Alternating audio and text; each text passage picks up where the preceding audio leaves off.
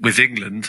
Sven was always, as you can see, was so relaxed about what we did. He was comfortable treating us as adults, which we weren't. So he got that wrong, really. And then obviously they went completely the opposite way with Capello. Some of the rules, like I did get it. I mean, the butter one was I didn't get. We weren't allowed butter. That was a bit strange.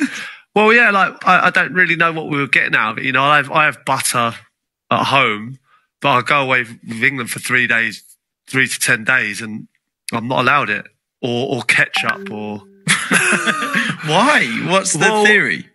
I think he's an absolute legend of a manager, Capello, like amazing. But I think when he realised sort of there was a few little things that we didn't enjoy, things like that. I just felt was slightly ridiculous.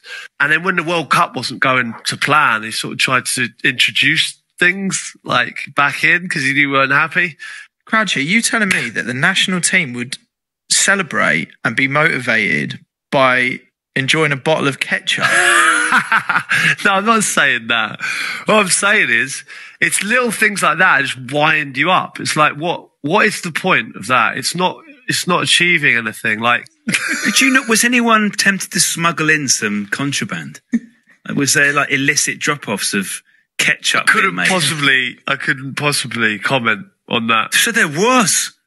Would it really piss him off if you decided to do a full-on TV advert for, like, I can't believe it's not butter or something? No, because that'd be fine because it's not butter.